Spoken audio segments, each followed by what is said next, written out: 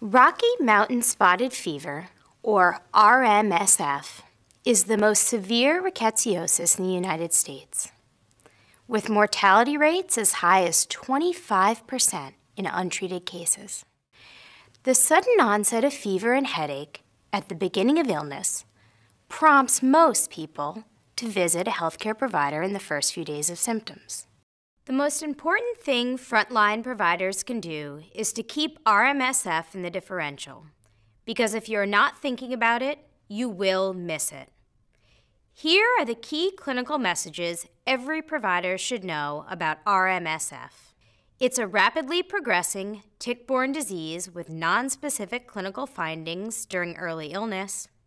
Doxycycline is the drug of choice for treating people of all ages.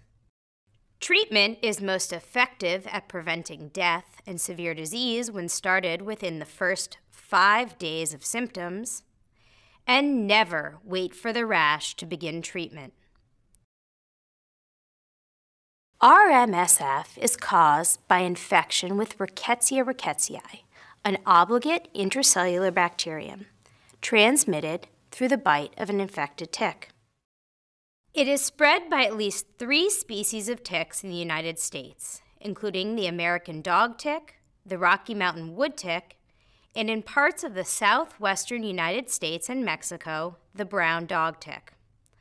RMSF cases occur throughout the United States, but are most commonly reported from North Carolina, Tennessee, Missouri, Arkansas, and Oklahoma. The first manifestations of RMSF begin 3 to 12 days after the bite of an infected tick. However, about half of all affected people don't report a tick bite. Initial symptoms include abrupt onset of high fever, headache, myalgia, and malaise. Children with RMSF are less likely to report a headache than adults, but more likely to experience periorbital edema or edema involving the dorsum of the hands. If laboratory tests are performed, white blood cell count, platelets, and electrolytes tend to fall within normal limits during early illness. By days 2 through 4 of clinical illness, symptoms will often include abdominal pain, nausea, vomiting, cough, rash, and worsening myalgia. Laboratory diagnostics may show elevated hepatic transaminases or mild thrombocytopenia. A classic case of RMSF involves a rash that appears 2 to 4 days after the onset of fever, as small, flat, pink macules on the wrists, forearms, ankles, and spreads to include the trunk and sometimes the palms and soles. While most patients develop a rash during the course of the illness, less than 50% of patients have a rash during the first 3 days, when most first seek medical care. In fact, late onset rash is a risk factor for fatal outcome. So the clinician should never wait for a rash to appear to treat for RMSF. If treatment is not initiated and the disease is allowed to progress, days 5 through 7 of illness are characterized by high fever, worsening abdominal pain, which can mimic acute appendicitis or cholecystitis, and worsening respiratory status. The rash becomes petechial and more widespread. These symptoms are a reflection of the widespread vasculitis caused by R. rickettsii.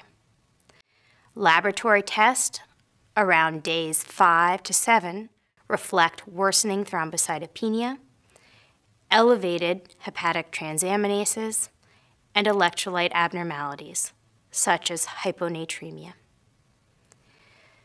Beyond day 7 of illness, irreversible damage to vascular endothelium leads to diffuse purpura, necrosis of digits, septic shock, renal failure, pulmonary edema, cerebral edema, altered mental status, and coma.